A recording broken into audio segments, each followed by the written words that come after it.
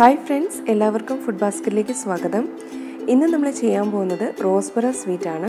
ഇതൊരു ബംഗാളി ഡെസേർട്ട് ആണ്. ഏകദേശം നമ്മുടെ ഗുലാബ് ജാമുൻ്റെ ഒക്കെ രീതിയിലുള്ള ഒരു സ്വീറ്റ് ആണിത്.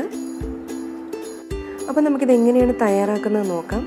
അതിനു വേണ്ടിയിട്ട് ഒരു പാനിലേക്ക് വലിയൊരു സ്പൂൺ നെയ്യ് ചേർത്ത് കൊടുക്കാം.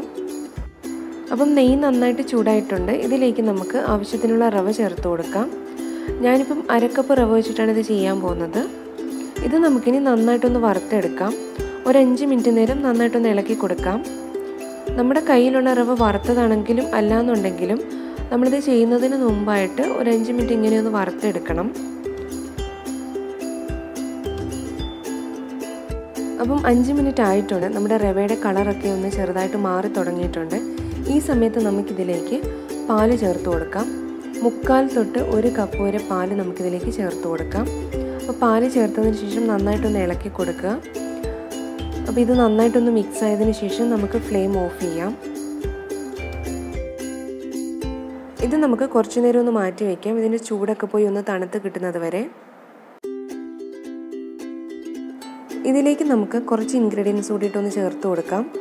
1/4 ടീസ്പൂൺ സോഡാപ്പൊടി, 1/2 ടീസ്പൂൺ ഏലക്ക പൊടിച്ചത്, 2 ടേബിൾ സ്പൂൺ പാൽപ്പൊടി, 2 ടേബിൾ സ്പൂൺ പാല്. ഇത്രയും കൂടി നമുക്കിതിലേക്ക് ചേർത്ത് കൊടുക്കാം. ഇനി നമുക്കിത് നന്നായിട്ടൊന്ന് മിക്സ് ചെയ്തെടുക്കാം. അപ്പം നമ്മളിത് നന്നായിട്ട് കുഴച്ചെടുത്തിട്ടുണ്ട്. ഞാനിപ്പം ഈ ഒരു ഷേപ്പിൽ ഉരുട്ടിയെടുത്തതാണ്. ഇത് ചെറിയ ബോൾസ് ആക്കി എടുക്കുന്നതിന് എളുപ്പത്തിന് വേണ്ടിയിട്ട് ഇതിന് നമുക്ക് ആവശ്യമുള്ള വലിപ്പത്തിലൊന്ന് കട്ട് ചെയ്തെടുക്കാം.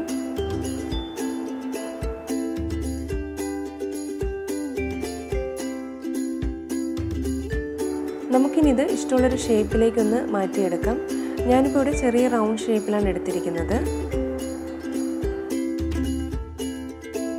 അപ്പോൾ നമ്മളിതെല്ലാം തയ്യാറാക്കി എടുത്തിട്ടുണ്ട്.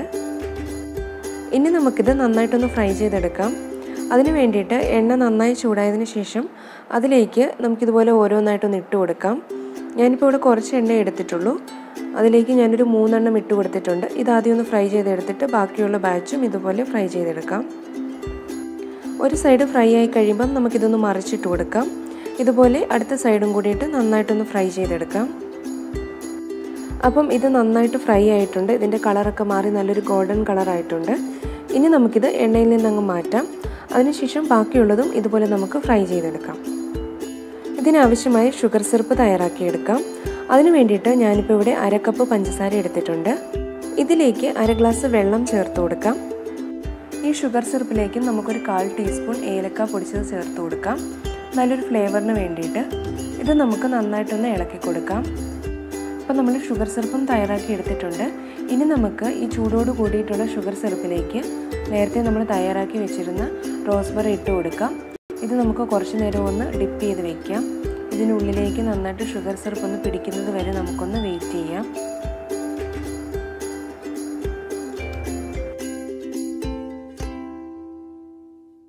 ഇത് ഞാനിപ്പോൾ ഒരു പ്ലേറ്റിലോട്ട് മാറ്റിയിട്ടുണ്ട്.